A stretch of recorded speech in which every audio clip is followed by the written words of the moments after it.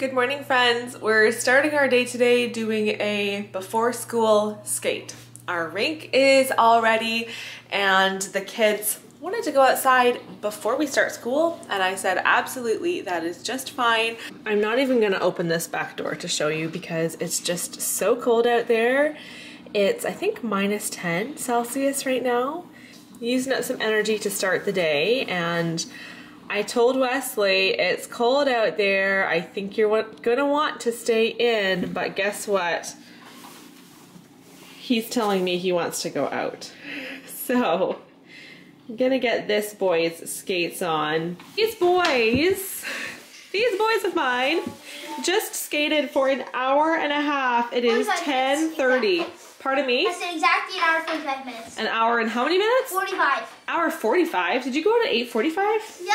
Oh, I didn't even realize that. Okay, well, an hour and 45 minutes of skating. That is awesome. Your outside time for the day is done, unless you want to go out again later. But, a little bit of a late start on school for them, and that's fine, because if they're going to be outside playing, I don't mind. These kids over here, though, did get started on school while the boys were skating. Wesley is learning today all of these different numbers.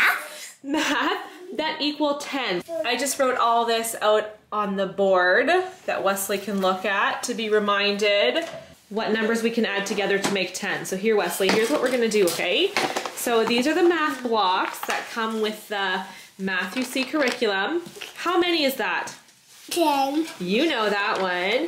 Now you are going to get all these blocks out. I'm going to give you all the different size, and we're going to just line this up. So here is 10, right? 10 plus 0 equals? 10. Right? What block is this one, Wesley? What do we call that one? 9. 9 plus what makes 10, Wes? 1. Okay, so get your 1 block. 1. Yeah. 1. Is that the same size as the 10? Yeah. Okay, and then we can do 8 plus 2. Okay, get out your 2 block. Does that make 10 too? Yeah. Okay, let's go down again. Wesley is doing awesome at his math pages. Simeon is in here with his rosy cheeks and cold ears, I bet. Doing some handwriting, and Elijah, your cheeks are a little bit rosy, not too much. I also had a balaclava and Simeon didn't, so. You had a balaclava on? Oh. Yeah, but maybe he had next it time. on his head. He had it on Yeah, just to cover my ears. Okay, Because yeah. my ears were cold. I bet. But my ears. Anyway, finishing up some school here. Just had a Walmart package arrive at the door. I'm pretty sure I know all that's in this package. We were kind of running out of some cleaning supplies and a couple of supplements too. Oh, it must have shipped in 2 packages because I did order 2 of these cleaners. This is the Method brand antibacterial all-purpose cleaner. This is what we use for our bathrooms. And the kids often help out with cleaning the bathrooms, and you know, they forget to tell me when they throw out spray bottles until suddenly it's like, hey Mom, we're out of cleaners. Oh, why are we out of cleaners? You should have told me. Okay, why don't one of you bring that one? Is the downstairs bathroom the one that's out? Yes. Okay, put that one downstairs bathroom. You know what, I'll put that one in the upstairs closet. I also ordered more window cleaner, which must be coming soon. And then some of the supplements we take. So Andrew really likes to take turmeric. It's good for like reducing joint pain and inflammation. And then also echinacea. I also ordered some elderberry because you know, it's that time of year. I mean, it is that time of year, but I always want to have echinacea and elderberry in the cupboard. Basically what I do with those supplements is we as a family take vitamin C daily. Every supper we take vitamin C. And then what I do is if my kids are sick, if my kids are like having runny noses and I've been like around colds, then I start really taking the echinacea. And then as soon as I get like a tickle in my throat or I feel like I'm coming down with a cold, that's when I take elderberry. So that's just kind of my habit, my routine. Yeah, so let's get all this stuff put away. Walmart's package with like a whole ton of extra packaging. Still loving having this extra table here in the playroom because it just gives another spot for the kids to sit and do math or whatever they're working on. Just kind of spreads the kids out a little bit more. We're gonna sit down here and do our Bible curriculum. So we're doing this at the bottom here. Sorry, this is an awkward thing to move all together. This Not Consumed Old Testament Faithopedia Bible story or Bible study. The kids each have their own little journals. We're also doing this hymn study. And then where's that poetry book? Oh, I think it's on the windowsill. Elijah, would you go run and get it? It's in the windowsill. One thing I wanted to focus on in this new year, just after Christmas here, is spending more time doing poetry with the kids. So I had bought this book last summer, Big Book of Poetry, and last week I read through one whole section. So there's different sections in here, different themes of the poems. And last week I read through all of the animal poems and I got each of the kids to choose one poem that they wanted to memorize. So today is the day when they're all going to be reciting their poems. It was a nice little, all the kids typed out the poem that they wanted to learn, which was a good exercise for them. And I also left it really up to their own timing to work on their poetry. So the younger ones, I was like, okay, you know, I want you to go over your poetry. The older kids, I said, you're reciting this poem next week. I told them what day we were reciting it and I said, you need to, you know, in your own time, go over it, practice it, be ready to recite it in front of all of us. So that was a good lesson, I think, in independence and diligence, them doing it in their own time. But I think everybody's ready and we're gonna hear some poems. I'll just show you a little flip through of this book. So at the beginning here in the table of contents, this is what we did last week, is we just went through and did all the animals poems. So the kids will recite these, and maybe you guys, would you all like to pick another poem to recite next week? I guess. We'll see how this one goes. I think we'll do it again. I think that it's good for you guys. If you should meet a crocodile, don't take a stick and poke him. Ignore the welcome and a smile. Be careful not to stroke him. The woodpecker picked a little round hole and made him a house in the telephone pole. Something told the wild geese it was time to go. Though the fields lay golden, something whispered, snow. When the pale moon hides in the wind wails and over the treetops the nighthawk sails.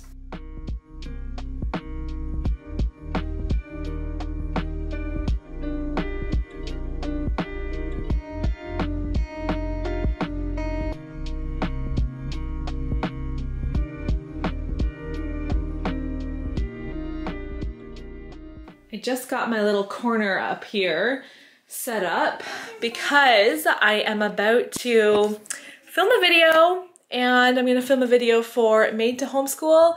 And I used to always film downstairs and I kind of prefer it because I can just sit on the couch and start filming. So sometimes I do that, but for the most part, it's just easier to find a quiet bit of time in my bedroom and have everybody else in other places of the house than send everybody upstairs to their bedrooms or outside so that I can film like right in the main living area. I finished filming that video. I do like this little corner for filming. It's nice and cozy and bright. So this video was for Made to Homeschool. I will always have the links down in my description box to Made to Homeschool if you want to sign up. I monthly am posting new videos over there. So if you're looking for more homeschooling encouragement and tips and tricks and homeschooling favorites and different things like that from me, because I know I have homeschooling content here on my channel, but it's kind of like sprinkled in. I don't have a ton of it. Check out Made to Homeschool. You'll really enjoy the community over there, the workshops, and just ask questions. There are many experienced homeschoolers over there that can answer your questions, and I'm really enjoying it over there. I'm about to just go on a short walk to the mail, and you know what? I'm getting all bundled up for it. I'm taking my glasses off because I know that when I come inside, it's going to be, my glasses will just fog up the instant I walk into the door. So you know what? Put them on when I get back. Elijah? Yes. You ready to watch the household while I go out? Yeah. He's just finishing a little bit of school there. But considering that you came in to start school at what, 10:30? Yeah. That's not too bad. No, it's not too bad. Okay, that was silly to put my gloves on because I just took them off because I can't actually zip up my coat as I'm wearing my gloves. But I am bundling up all the way. The temperature has hardly changed. I just had to go, we have a thermometer sitting right there. It's risen a little bit. It's currently -7, which it doesn't sound horrible, but we often get quite the wind chill here too. So I think with the wind chill, it's like -14, -15 or something. I'm making a spaghetti chili for supper tonight. So I have my ground beef here. I actually just opened up a big package of ground beef and I just put half into a container to go into the freezer and then half is for dinner tonight. So I'm just gonna add some onions and chopped garlic. I also have down here, I'm gonna get this started too. I need to cook up some spaghetti noodles. This recipe is just like it sounds. It's kind of spaghetti, kind of chili. So I'm cooking up my spaghetti noodles.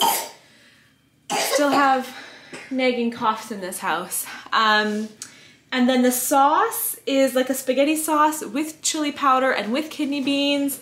And then we mix it all together like a casserole, sprinkle cheese on top and bake. And it is really tasty. I think I'm gonna make Caesar salad to go with it. How did the ice feel this afternoon, Sim? Did it feel about the same as this morning, or did it feel a little more chippy? A little chippy. A little more? Mm-hmm. Elijah's outside right now, flooding the rink. This is his first time doing it. Andrew was gonna do it when he gets home from work, and he probably still will. But Elijah asked if he could flood the rink, and so he's out there doing that right now. I also added Worcestershire sauce, chili powder, some sugar, salt, and pepper. So this just needs to simmer for a little while. Once I get it all mixed. I'm glad I have this nice big cast iron skillet, but even this, I feel like I'm right at the limit of how much I can put into this pan. I transferred the pasta into this nice little casserole dish I have. I'm gonna start transferring sauce now. I don't know for sure if I'm gonna use all the sauce or just some of it. I didn't really measure, so if it's too much, I might save some sauce, and I can always do like macaroni noodles for leftovers one day and use the extra sauce or something. So I'll just kind of keep an eye on the amount here as I go. And now I'm just gonna top this with some mozzarella cheese. I just pulled this out of the freezer this morning that I had previously grated. I'll be nice and generous with the cheese here. Real nice and generous. What do you think, Wesley? That's gonna be all right. That's a ton of cheese, isn't it? Okay, I think that's good. Just a little bit more. A little bit more won't hurt, right? I actually sometimes stir it in too, just to make sure that like it gets mixed throughout the dish. Oh well, too late. Just kidding, I do want to mix this in. It just works so much better when, you know, the kids come and serve their own, and if there's a whole bunch of melted cheese on top, they just take a lot of cheese and don't leave cheese for the rest of us. You know how it goes. So I'm just gonna mix in that cheese. Pardon me, did you just say that you wouldn't do that? No, I said I need that. You would leave the cheese? And then I want to top it with just a little bit more Because it is nice to have a nice cheese topping. We just don't need as much. I know, what? Are we using like too much cheese today or what? What? There's no such thing. Okay, and there it is. I'm just gonna start plating this up. I hope I can find the recipe online for this. I don't even remember where I got the recipe, but I've had it in just like a cookbook where I wrote it down for forever. So, you know, if you don't see the recipe link down below in the description box, then you know I couldn't find it online anywhere. So just send me an email and I'll send you a screenshot of the recipe I have written down, which I actually adjust a little bit. The recipe calls for a can of condensed tomato soup, which I never buy soups, so I just used tomato sauce instead. Thanks for coming along and watching. I am waiting. What is this girl doing? She's crawling under my legs. Where did you go? She's supposed to be, there she is. She's supposed to be setting the table. Okay, we all need forks. That's something you know we need, even without me telling you. Okay. Are you saying bye? I am gonna say bye so that you can get started on your job, yes. Okay, see you guys next time.